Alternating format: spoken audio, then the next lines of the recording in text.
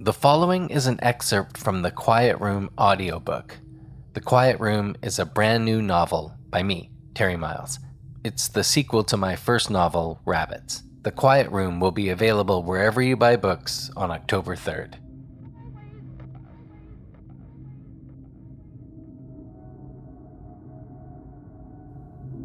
The night was clear and cool, and although the distant lights from a handful of determined stars did their best to cut through the dense urban haze of the city, it was dark. The kind of dark where all kinds of horrible shit could happen. The tester stepped from the passenger door of a black SUV and instinctively pulled up the collar of her gray jacket against a light rain that hadn't started to fall, but would do so presently. She was on her way to administer the test. She hadn't tested anyone new in over a year. The fact that she was doing so now was none of her concern. She was hired to administer the test, nothing more. Ask the questions, record the answers, submit the card, glass of wine.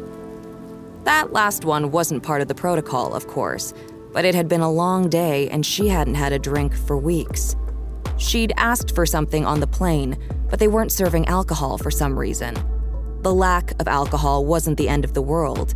It was a short flight, 2 hours from San Francisco to Seattle, but still, flying without drinking felt almost uncivilized. She'd been to Seattle once before as a child. It was the first time she'd seen an ocean. She remembered picking up broken seashells and flipping over rocks to chase the tiny crabs that would appear from the sand beneath the rocks as if by magic. She wondered, as she approached a wooden door in the middle of a low red brick building, if she'd have time to visit the Pike Place Market, or maybe the Space Needle?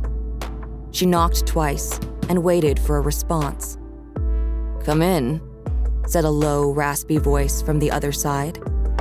She opened the door and stepped into a small waiting area. There was a man standing there. He was about 40 years old, tall and athletic, with a thick frame and curly black hair. He looked like a generic government agent straight out of Central Casting, except for the fact that his dark gray suit fit him a whole lot better than she'd ever seen on an agent. There was something sharp and dangerous about his eyes. He handed her a clipboard that included a pen, along with a Phase 4 testing form, then turned and started walking away. Phase 4. They didn't get many of those. She pressed the clipboard against her leg and followed. The man led her down a dark, narrow hallway that eventually doglegged into another slightly wider and much brighter hall. There were a number of doors on either side, each labeled with a wide strip of white tape featuring a collection of arcane symbols written in black Sharpie. The tester thought she may have recognized some of the symbols, but she wasn't really paying attention. She knew the rooms were empty. That wasn't why she was here.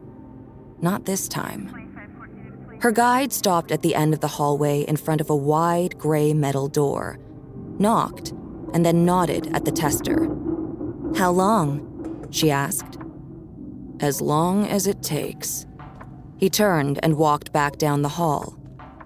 When she could no longer hear the sound of his footsteps, the tester took a slow, deep breath and opened the door. It took her eyes a moment to adjust to the darkness, but eventually everything slipped into focus.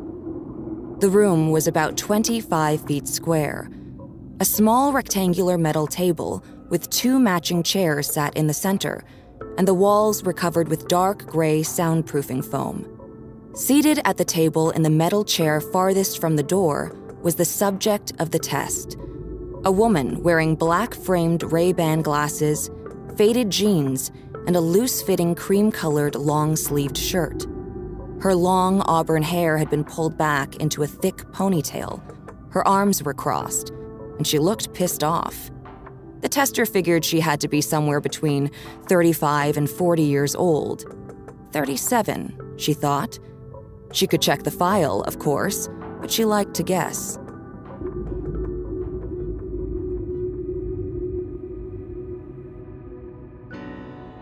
Hey everyone, It's been a minute, and I wanted to reach out for a couple of reasons.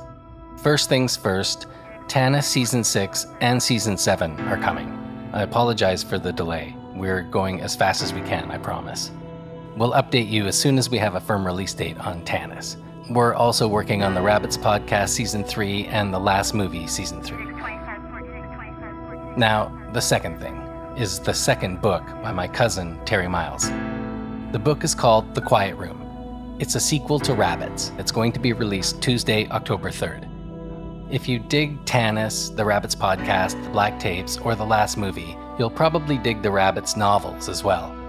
The Quiet Room and Rabbits are available wherever fine books are sold.